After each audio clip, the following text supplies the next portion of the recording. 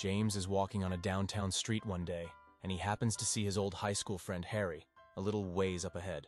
Harry, how are you?" He greets his old buddy after getting his attention. "Not so good," says Harry. "Why, what happened?" James queries. "Well," Harry says, "I just went bankrupt and I've still got to feed my family. I don't know what I'm going to do." "Could have been worse," James replies calmly. A month or so later, James again encounters Harry in a restaurant. "And how are things now?" he asks. "Terrible," says Harry. "Our house burned down last night." "Could have been worse," says James, again with total aplomb, and goes about his business. A month later, James runs into Harry a third time. "Well, how goes it?" he inquires. "Oh," says Harry, "things just get worse and worse. It's one tragedy after another. Now my wife has left me." Harry nods his head and gives his usual optimistic-seeming little smile, accompanied by his usual words, "Could have been worse." This time, Harry grabs James by the shoulders. "Wait a minute," he says. "I'm not gonna let you off so easy this time. 3 times in the past few months we've run into one another, and every time I've told you the latest disaster in my life. Every time you say the same thing, could have been worse. This time, for God's sake, Harry, I want you to tell me, how in heaven's name could it have been any worse?" James looks at Harry with the same little wisp of a smile. "Could have been worse," he says. "Could have happened to me."